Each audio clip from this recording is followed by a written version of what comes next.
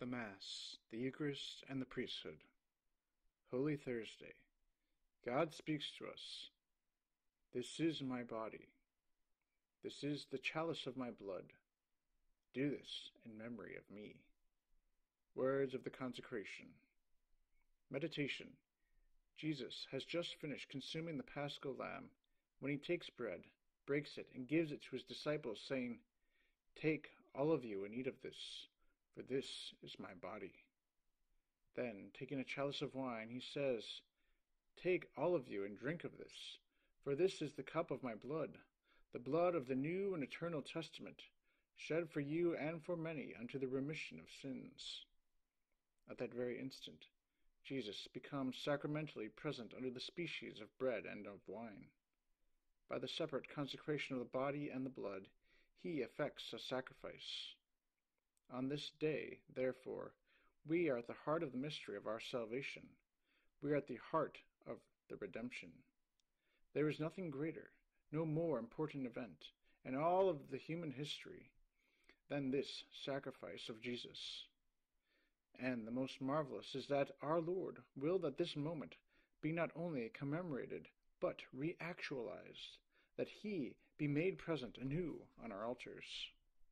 At each Mass, the priest renews the unique redemptive sacrifice, so that the merits of this sacrifice might be applied to our souls, as well as to those of the faithful, living and dead. O Jesus, what a miracle of love thou hast worked beyond all imagining! Thine apostles make their first communion on this day. They also receive the priesthood from thine hands. They have passed it on from generation to generation, to all of the bishops, their successors, and through them to all of the priests.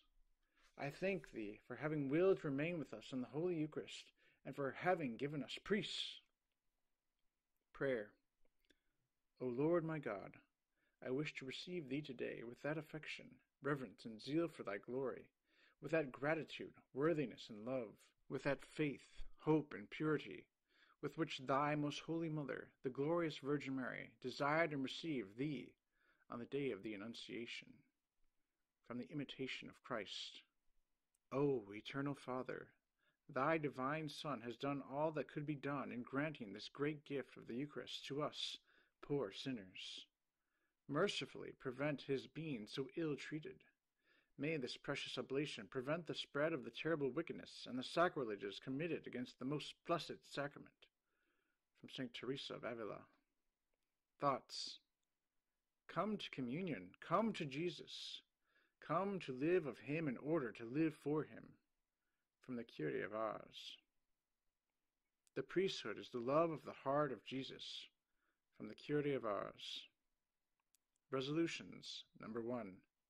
To receive communion with fervor, and today, if possible, or at least to make a spiritual communion. Number 2. To recite an Our Father and 3 Hail Marys for the priests who baptized us, gave us our first communion, and ordinarily administer to us the sacraments. Suggestion. To prepare the children, depending on their age, for the wealth of the liturgy of this day, and not to forget to go to pray at the altar of repose. Addenda for Holy Thursday. It is important to tell the children ahead of time that Holy Thursday is a day when joy is definitely present, though it will not last for long. Flowers on the altar, white vestments, singing of the Gloria accompanied by the organ and the joyful carillon of the bells. As a family, it is important to express the joy of this day in a concrete manner, by a good dessert at the main meal, for example, or by some other treat. May parents not hesitate to explain the symbolism of the washing of the feet. It is by the love that you have for one another that all will recognize that you are my disciples. John 13:35. Let him who is greatest among you become as the servant. Luke 22:26. May parents explain also that this joy at the beginning of the Mass will give way to sorrow after the Blessed Sacrament has been placed on the altar of repose. Our Lord is taken away from us. The church remains empty. The altar, which is the symbol of Christ, is stripped, just as Jesus is stripped of his garments before being crucified. During the stripping of the altar, we sing Psalm 21 with the antiphon, "They divided my garments among them, and upon my vesture they cast lots." Psalm 21:19.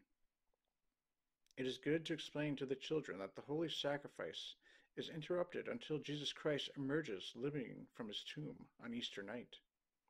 Our Lord is removed from all the tabernacles of the world. Our churches are empty.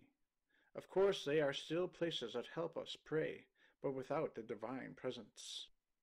Finally, the children should learn that the faithful take turns during this night going to pray before the altar of repose, but only until midnight. After that, because Jesus is imprisoned, no one may draw near him anymore.